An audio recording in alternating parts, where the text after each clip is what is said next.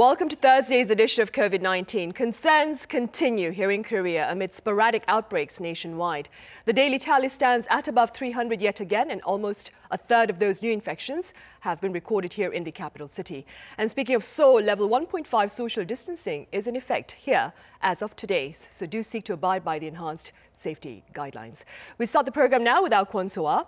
So we're looking at yet another rise in new infections here in Korea for this Thursday. That's right, Sunny. We are seeing 30 more infections compared to yesterday, meaning 343 new cases, which is the highest figure in 83 days when the nation was dealing with a massive outbreak in the capital region, mainly related to a rally in the capital, Seoul. Now, domestic transmissions have also risen close to 300, and imported cases have dropped by 18 from Thursday, but still at a relatively high level. Now, for the entire week, we are seeing that the cases are on a steady rising trend. And for the second straight day, the number were in the 300s. And also for 6 days, the figure has been at over 200.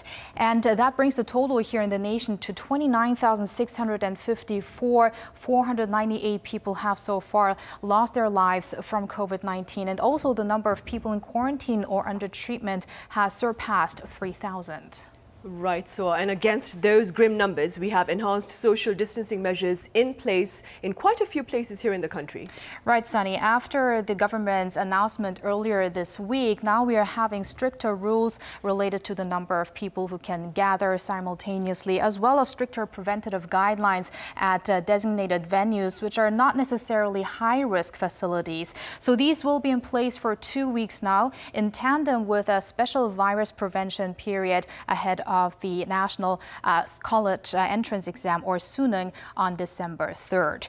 Now, let's take a look at our map now. Where are these new measures now in effect? First off, here in the capital, Seoul, which has meanwhile surpassed 7,000 cases with 109 added this Thursday. So Seoul and Gyeonggi-do province will be under 1.5 level measures, as well as parts of Gangwon-do province and also Gwangju, which have implemented these measures independently. And beginning next Monday, Incheon will also be under level 1.5 social distancing measures. And we do see a lot of regions that have double-digit figures this Thursday, while we also, as I said before, have quite a large number of imported cases, with 39 detected at the nation's airport or seaports. So let's take a look at the global situation. Over 56.5 million infections, with over 618,000 reported in the span of 24 hours. Also, over 11,400 fatalities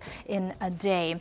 And with the countries here, the 20 countries with the highest number of infections, we're seeing here 11.8 million in the U.S. India is also seeing another uptick in cases, and Poland here has surpassed the total number of infections of South Africa in the past day. And let's take a look at some of the countries with the highest rises in the past day. 178,000 in the U.S., 34,000 new cases in Italy, and also Germany with over 20,800 new infections. And those are the updates I have for now. I'll be back with more after the government briefing. Sunny? All right, so thank you for that for now. Now, back here in the country, the National Health Insurance Service is now covering the combined cost of testings for both COVID-19 and the flu. For details on this, I have our Kim Dami here in the studio. Welcome, Dami. Good afternoon, Sunny. Dami, so let's begin with the free dual test. Right, so the expanded coverage for testing has now come into effect starting today. So dual-purpose RT-PCR test will be used, which can detect both COVID-19 and influenza at the same time. Testing is strongly recommended for anyone who is experiencing suspected symptoms. Starting this Thursday, the cost of the testing will be fully covered by national health insurance, despite the country experiencing a mild flu season thus far. Let's take a listen. Starting tomorrow, tests that can simultaneously diagnose both COVID-19 and the flu will be covered by the National Health Insurance Service. This is a precautionary step, even though an influenza advisory has not been issued so far. Now, the dual-purpose RT-PCR test kits are quite handy in distinguishing COVID-19 patients from those with the flu, given the similarity in symptoms like coughing and fever. Test results are ready within 3 to 6 hours and cost as much as roughly $85. It'll be fully covered by the National Health Insurance Service and the Korea Disease Control and Prevention Agency, so no out-of-pocket expenses on your end. Korean health authorities could also extend the duration of coverage depending on the flu situation here in the country. I see, that's good to know. Tami, speaking of health insurance, I understand there's been an extension in date for those hoping to get their regular medical checkup. Exactly. So if you want to go in for a checkup, you can now do so until June. The decision was made to prevent overcrowding at medical centers amid the pandemic. Korea's health ministry said on Wednesday the extension is a part of efforts to contain the outbreak and ensure safety at the country's hospitals and clinics. Similar steps were taken back in 2005 when MERS broke out, when the due date for medical checkup was also extended until March 2006. But local health authorities are still encouraging those with respiratory symptoms to get their checkup within the year, as they are more vulnerable to the coronavirus. Right.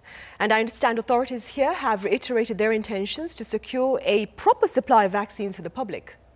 Right, so the Korean government says it aims to distribute vaccines to 30 million people by next year. It says it is negotiating with pharmaceutical companies for some 20 million doses, and vaccines for the other 10 million have already been secured through the COVAX facility, a global initiative to allow equal access to COVID-19 vaccines. We are currently negotiating with all of the leading vaccine makers, and we don't expect major difficulties in reaching our goal. South Korean Health Minister Bang Neung-hoo also said on Tuesday that Pfizer and Moderna, which recently reported that their vaccine candidates were over 90% effective, are also trying to reach a deal with South Korea. He added that it'll be easy to secure vaccines from AstraZeneca, another pharmaceutical giant, because its vaccines are being domestically produced.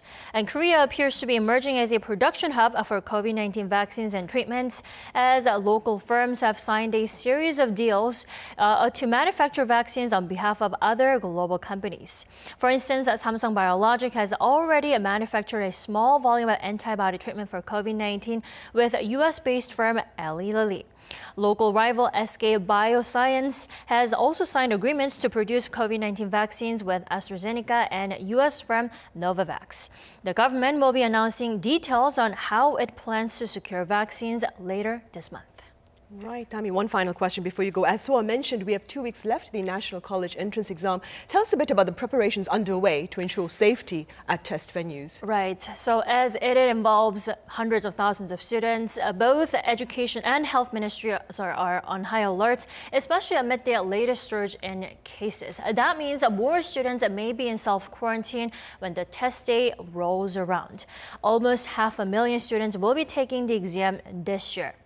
The Education Ministry is not only setting up regular exam sites, but also isolated test centers for those in self-quarantine, as well as those who've tested positive for COVID-19.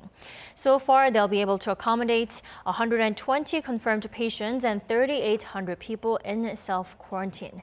There'll be also rooms for students who show COVID-19 symptoms on the day of the test. For regular test takers, only 24 students will be allowed in one room.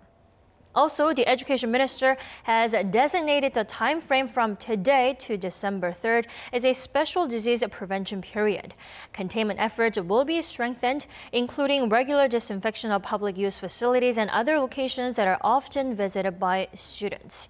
And parents and peers will not be able to cheer on the test takers on the exam day, which is an annual tradition due to concerns over the outbreak. All right, Tami, as always, thank you for that coverage. Hope to see you again soon. My pleasure. Right, we turn now to the regular government briefing on COVID-19 here in Korea for this Thursday. Right, I understand the briefing is about to start. We'll come back to you afterwards with a summary of it.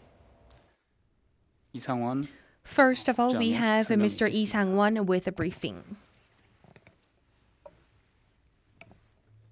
코로나19 감염증 Let us now begin our regular briefing on the COVID-19 situation here in South Korea. As of November 19th, we have a total of 293 new local infections and 50 new imported cases.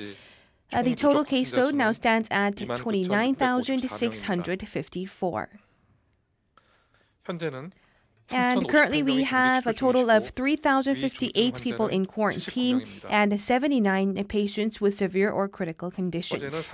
And as of yesterday, we had 2 additional fatalities, with the accumulated death toll standing at 498. I extend my deepest condolences to the deceased and the members of the bereaved families.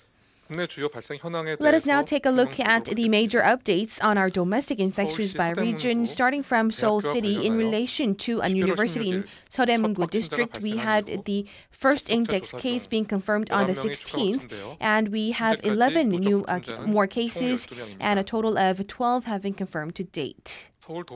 And in Seoul's Dobonggu District, in relation to a religious institute, we had the first index case being identified on 15th, and we have 23 more people being confirmed positive, and also a total of 24 people have been confirmed so far. And in Seoul's Seochogu District, we have the religious institute, and we have the first index case being confirmed on the 16th of November. We have 11 more cases being confirmed. A total of 12 people have been confirmed to date. And also in relation to an alumni sports group in the metropolitan area, we also had the first index case being confirmed on the 14th of this month, and we have 9 additional cases, raising the total to 10. And in Gyeonggi-do Province, in relation to a singing room in Gimpo City, we had the first index case being confirmed on the 16th of November, and we have 9 additional cases, raising the total to 10 as of now. And in Gyeongnam Hadong City, we have the middle school, and we have 11 more cases being confirmed, raising the total to 21. And in relation to a village in Suncheon City in Jeonnam Province, we also have the first index case identified on the 17th of November. We have 9 additional cases, raising the total to a total of 10. And in relation to a nursing facility in the Cheolwon city of Gangwon-do Province, we also had the first index case identified earlier this month, and we have 7 additional cases, raising the total to 8. And as for other cluster infections, if you have any further inquiries, please contact the spokesperson's office for detailed information.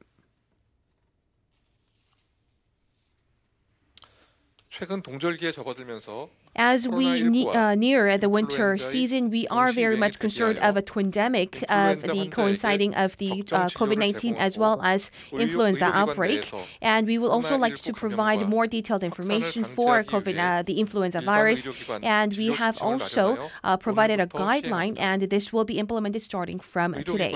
And all of the hospitals, they are advised to take reservations online in advance, and also making depending on the guidance of the doctors, they can also conduct the patients to go to the screening clinic to get tested.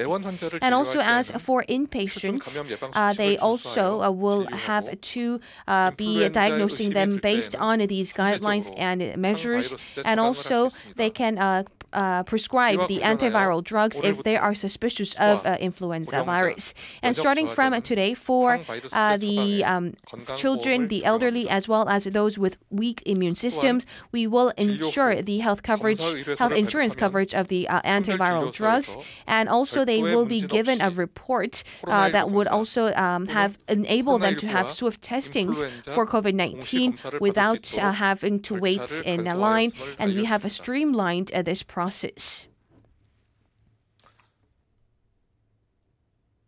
As of now, globally, we are seeing a massive outbreak of the COVID-19, and there are no positive signs of containing the virus as of yet.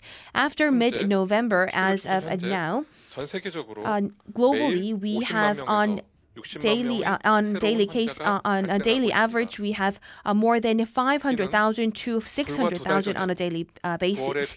And compared to just September 2 months ago, this is double the number. And compared to May, it is more than six-folds.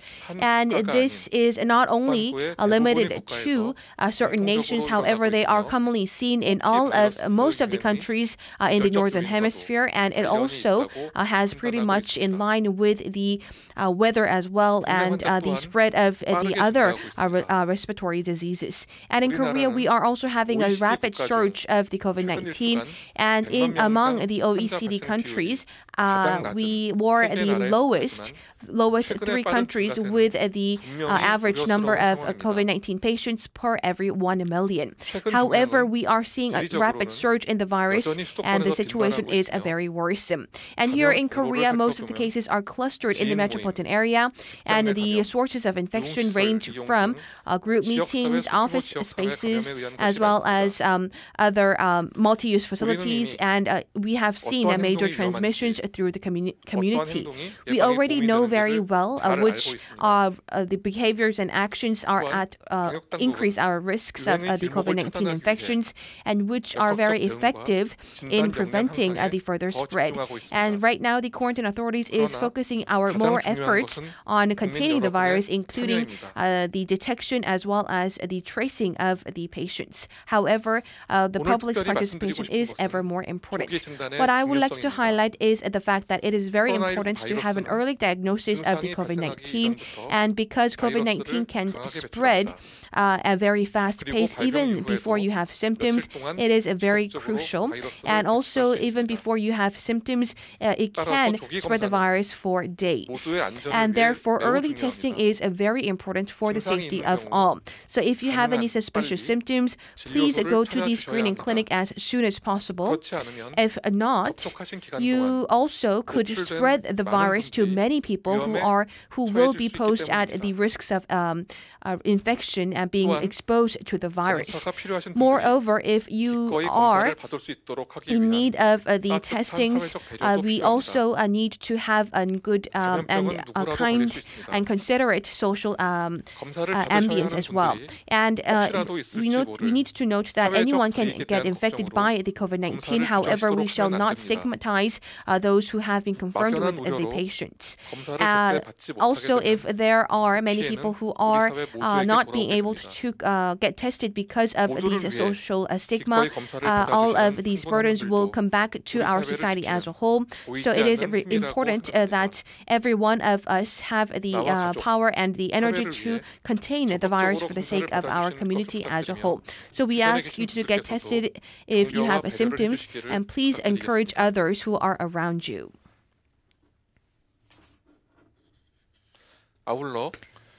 In addition, recently the COVID-19 patients are seeing a rapid spread and rapid surge, and there are also fake news and rumors about the spread of fake information, especially on the number of daily infections. Currently, we are seeing accelerated community transmissions, and the nation is currently intensifying its efforts right now on a nationwide scheme. And however, there are many actions of rumors of fake news, and this does not only hinder the quarantine authorities' efforts, but it also hinders and puts at risk the safety and the health of the public. And also, we believe that this situation is very grave, and it is a very critical moment. And we are assessing all of the sources of infection, and we are also disclosing all of the related information in a transparent manner. So we ask you to refrain from going to non-essential gatherings and always wear your face mask.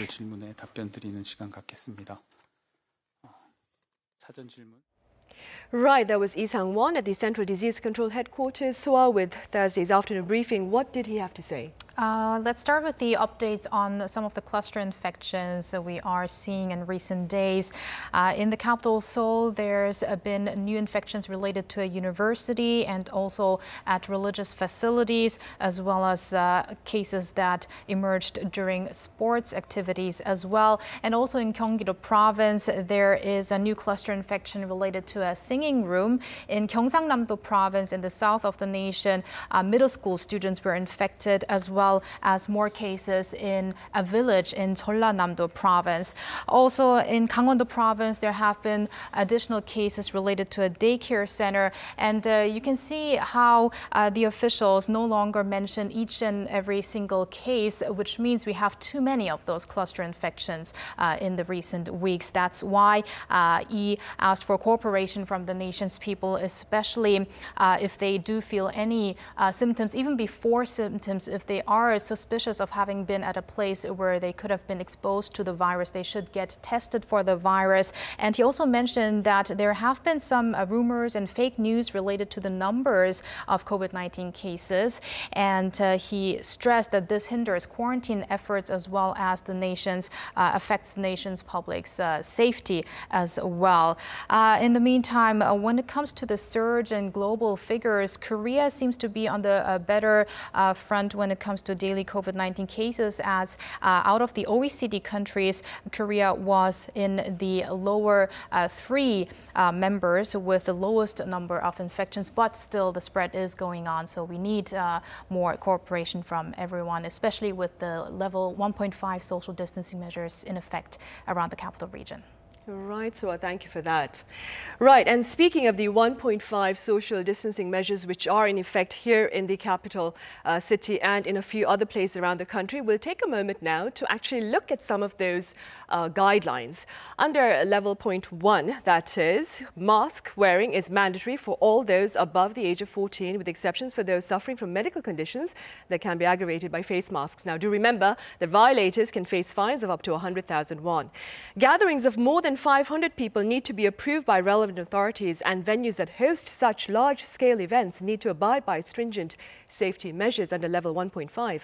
Workplaces are encouraged to adopt remote working, and those that cannot do so have to rearrange working spaces to allow for proper social distancing among workers. Sports stadiums face, that is, a fresh limit on crowd capacity at 30%. Now, this is the same for regular religious services, a limit of 30% on those in attendance. Now, while regular sermons can take place, do remember that small gatherings, including meal sharing, are banned.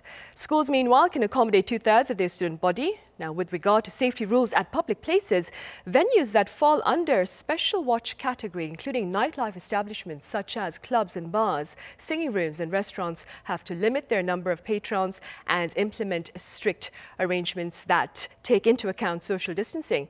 Venues that fall under the regular watch category, including performance centers, movie theaters, gyms, cram schools, amusement parks and malls, hold the discretion to decide for themselves the limit of patrons depending on their specific circumstances. But measures with regard to safety and prevention need to be strictly followed. Other public facilities have to abide by a capacity cap of between 20 and 50%. Now, social welfare facilities, including those for the elderly and those for toddlers, need to follow stringent hygiene and safety practices. Regular ventilation and frequent disinfection of commonly touched surfaces are being recommended at all indoor and public spaces. Up next, we take a look at public efforts to fight plastic pollution amid the pandemic by promoting awareness and prompting action. To take a look. This is Im Hyun-ju, a resident in the city of Paju, north of Seoul, who is trying to cut down on her use of disposable plastic. She's always putting the environment first, even when she's grabbing a cup of coffee. 마음이 쓰리잖아요. 플라스틱을 쓰게 되면. 그래서 이제 이 생분해 컵으로 이제 달라고 하고 또 이 카페 자체가 플라스틱 프리 운동을 실천하는 데여서 여기를 찾게 됩니다. Hyun-ju keeps a daily record of her use of disposable plastic, and she is deeply worried about the world's plastic waste problem, which has been exacerbated by the COVID-19 pandemic. 코로나로 인해서 큰 변화 없지만 세상이 변화하고 있어서 제가 신경 쓰고 있는 게 한 3가지 정도 되는 것 같아요. 하나는 물티슈예요. 그다음에는 종이컵이 위생이라는 이름으로 물 마시는 용으로 종이컵이 다 비치돼 있어요. 어느 순간 모든 식당들이 다 그렇게 변했더라고요.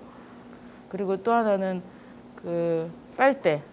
안 쓰면 살아도 아무런 불편함이 없는데 어느 순간 너무 편하게 그런 것을 아무렇지 않게 쓰게 되는 경우가 있는데 이런 세 가지 정도만 줄여도 우리가 플라스틱을 많이 줄일 수 있지 않을까 생각이 들고 COVID-19 has triggered a surge in plastic waste, and they go beyond face masks and medical equipment. The problem is being fueled by disposable food packaging, with more people eating takeout and delivery, as well as the easing of regulations on single-use plastics for hygiene purposes amid the pandemic. 시켜 먹는 배달 음식이 많다 보니까 숟가락이나 일회용품 이런 게 좀 많이 버리게 되는 것 같습니다. 아무래도 코로나 때문에 좀 위생적인 측면에서 좀 더 일회용품을 찾게 되는 것 같은데 그게 환경에 안 좋은 거를 알고 있으니까 좀 마음이 불편한 것 같습니다. Some eco-conscious citizens have started a movement to reduce plastic waste in their community, collecting the plastic lids that are found in many canned meat products. 우리가 이제 실제로 만나서 얘기를 들은 결과 점차적으로 없애는 방안을 추진 중이라고. 굉장히 많은 분들이 이런 걸 몰랐다, 나도 이렇게 얘기를 할 수 있구나라든지 소비자들이 이런 거를 목소리를 내야겠다는 생각을 이번에 하게 됐다고 많은 분들이 말씀을 해주시거든요. There's also a campaign that collects single-use plastic straws that come with the packaging of many drinks. In response, one beverage maker even put out collection boxes for the plastic straws in question. After being collected, the straws are upcycled and reused to make these dolls. 기업이 바로 역할을 할 수 있는 게 뭐가 있을까 같이 고민을 하다가 캠페인을 같이 한번 진행을 해봤으면 좋겠다라는 의견을 주셔서 캠페인을 진행하게 됐습니다. 그래서 저희가 진행한 캠페인은 Save the Earth라는 캠페인을 진행했는데 다양한 협업을 통해서 더 많은 친환경 캠페인을 진행할 예정입니다. With modern-day consumers becoming more environmentally conscious than ever before, the corporate sector has also turned more proactive in generating less plastic and other wastes. 맥도날드 같은 회사들이 이제 플라스틱 빨대를 없애는 활동 그런 걸 통해서 이제 친환경 소비자, 특히 밀레니얼 소비자들의 반응을 긍정적으로 받고 있고요. 그런데 자극을 받아서 우리나라 더 많은 기업들이 이제 그 플라스틱 아니라 종이 빨대라든지 이제 그 폐기물 관리라든지 이런 데 더 신경을 써서 친환경 기업으로 더 한 걸음 더 나아가는 기회가 됐다 이렇게 생각합니다. The use of disposable plastic is unsustainable for the environment, and we must be willing to set aside some of our conveniences to ensure a cleaner and greener earth for future generations to enjoy.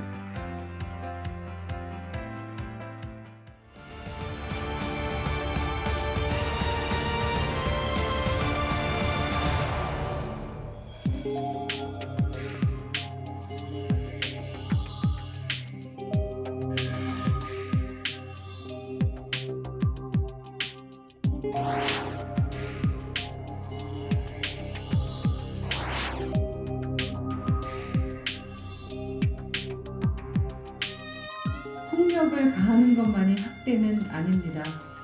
우리 아이들이 마땅히 누려야 할 관심과 사랑을 충분히 받지 못한다면 그것 역시 또 다른 형태의 학대입니다.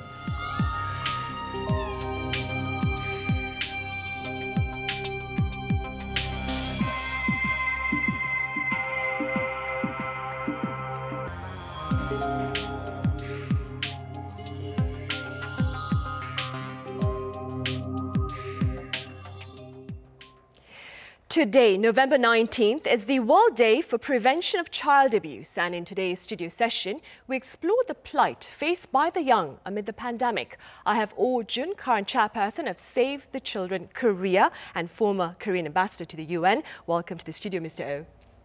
Good to be here. I also have Cornelius Williams, Global Chief of Child Protection at UNICEF. Pleasure to have you with us, Mr. Williams, virtually. Thank you very much.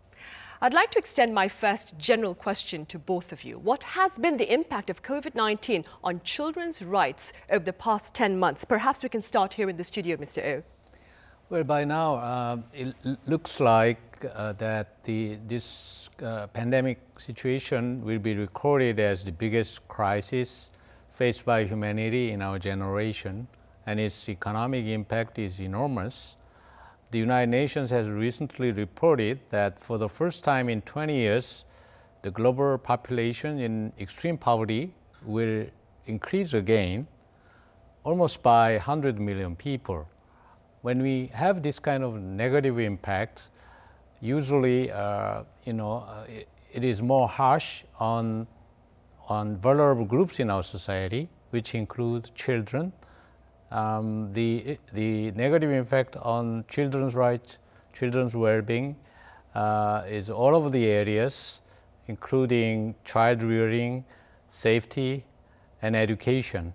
By now, I think we can say that this pandemic crisis is turning fast into a broader child rights crisis. I see. Mr. Williams, would you agree with this rather dismal picture given to us by Mr. O? Yes, we have a child rights crisis. We have a crisis within a crisis. We have the COVID-19 pandemic, and we have a child rights crisis. That is a hidden crisis that we have now started to see. There are common themes that are emerging across the countries and contexts as we move to the close of 2020. What we are seeing actually is that the school closure, the childcare closure, the confinement in home, the sudden and yet prolonged socioeconomic shocks, the reduced availability and access to services that children need has a significant risk for children. In addition to the possible health risk itself, there are some direct risks which I'd like to mention. The negative mental health effect of staying at home restriction, the increased violence and abuse against children, the increased risk to online violence, and the disruption of their education. And we will talk about it, I'm sure. There are issues about increased child marriage, female genital mutilation, increased child labor. So, and there are special groups. Actually, he spoke about the inequality. The pandemic has been showing this equality amongst children. For instance, children without family care, those who are in residential care, those who are displaced by war, those who are migrating, those who are seeking asylum, those with disability, deprived of their liberty, all these children have been really affected, actually, and their rights are being denied. Right, a very shocking picture, of course. Mr. O, so the pandemic has led to an actual rise in child abuse then? Yes, according to a survey by Save the Children on the impact of COVID-19 on children's lives, in 37 countries surveyed, the number of child abuses, which accounted for 8% of all domestic violence in the past, has now jumped to 17%, so almost twofold the increase. And in Korea, we also have similar data, statistics, that the reported child abuse cases increased almost by 20% during this year. I see. Mr. Williams, reports of child abuse are not confined to one particular country. They appear to be brutal universal reality. Now, what do you suppose is the reason behind the rise in such atrocities amid this pandemic?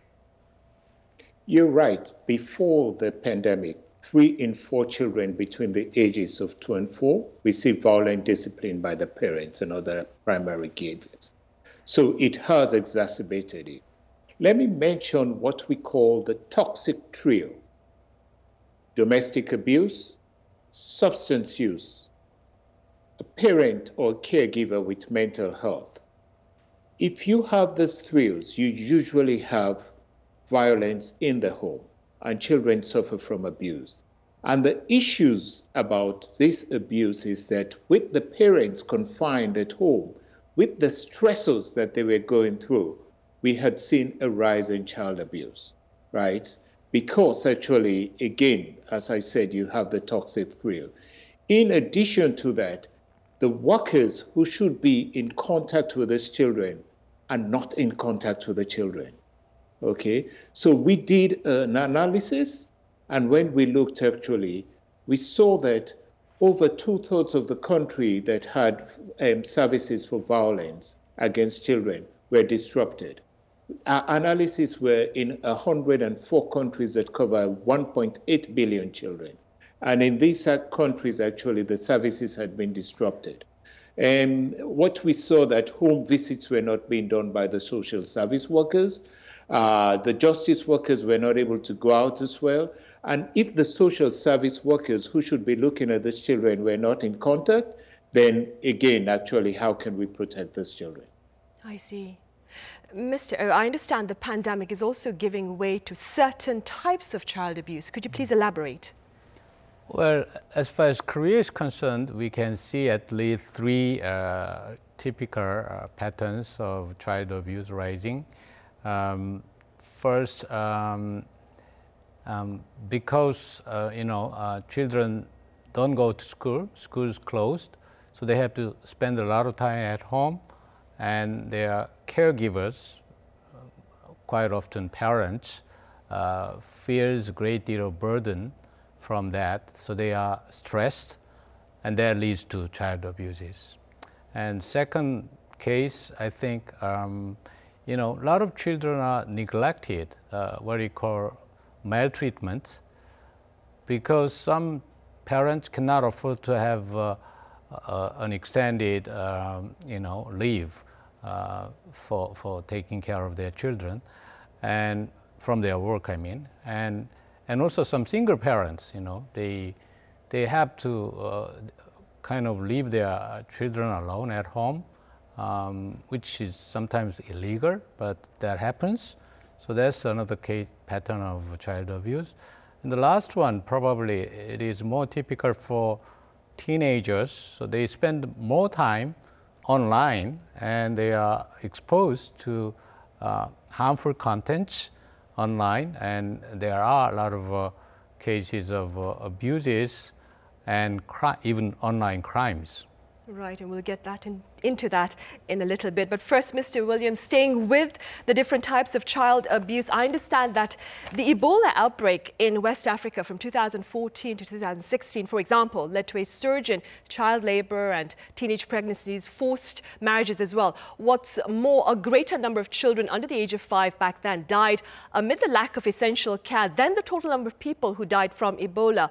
Is this the appalling reality that we are poised to face in the case of a prolonged COVID-19 pandemic? With the prolonged pandemic and the prolonged containment at home and the prolonged disruption of service, what we are seeing is that there is going to likely be an increase in child marriage. There is going to be a likely increase in the number of children who are working as child laborers. We feel that there would be a rollback on the progress that has been made in both child marriage and child labor, and we will not be able to meet the SDG target. We anticipate actually that a lot of increase in sexual exploitation and abuse online, because children are spending most of their time learning, socializing, and playing online. So we are expecting, we hope that it will not turn out that way, but we're expecting that actually there would be a deterioration. In the Ebola, from the Ebola lessons learned from the Ebola experience, actually there was an increase in child marriage, there was an increase in sexual abuse and exploitation of girls. I see. And given that scenario, Mr. O, what are your suggestions for dealing with the absence of childcare protection services amid such health crises?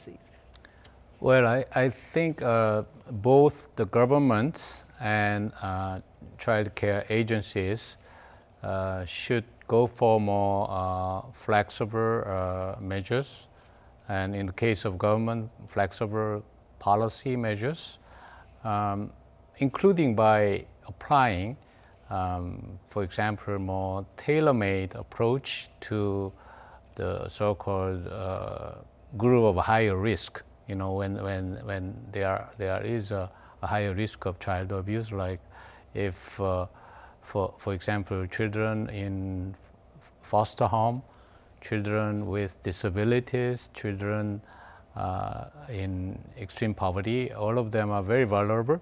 So rather than taking a one-size-fits-all approach, we need to have more flexible, have more tailor-made approaches to these different groups.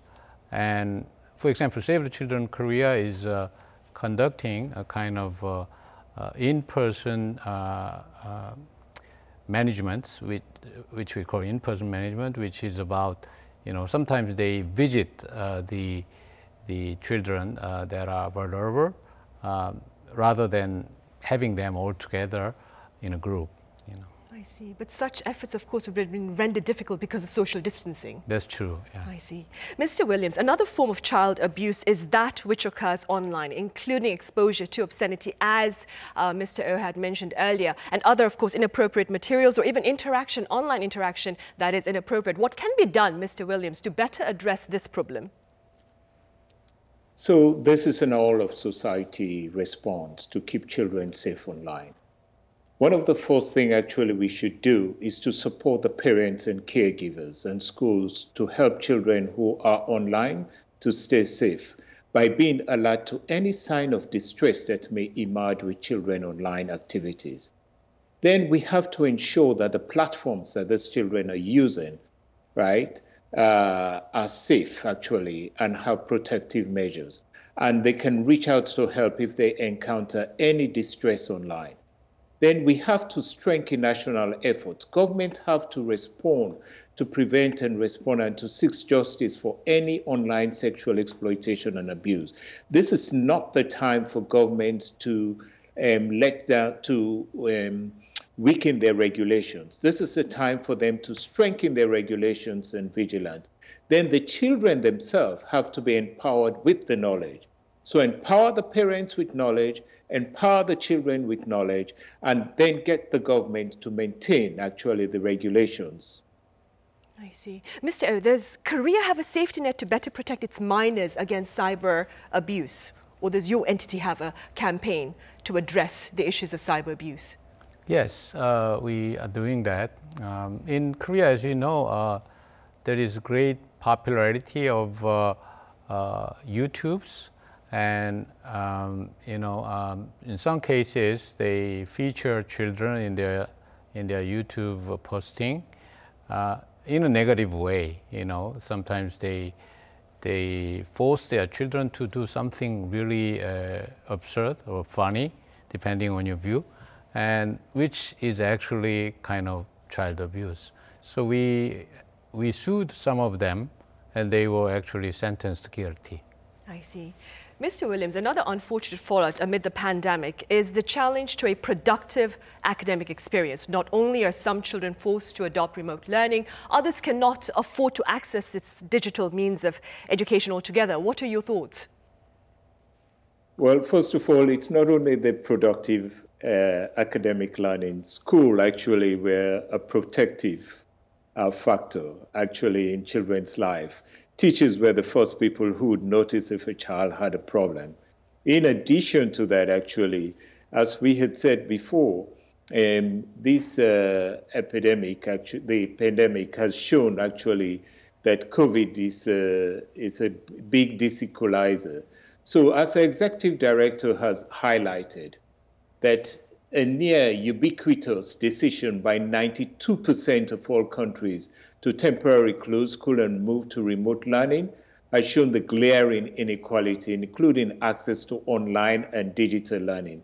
Even when children have the technology and tools at home, they may not be able to learn. A lot of children were not able to learn because of competing pressures, doing work at home, being a poor environment for learning, lack of support. Their parents were not able to support them.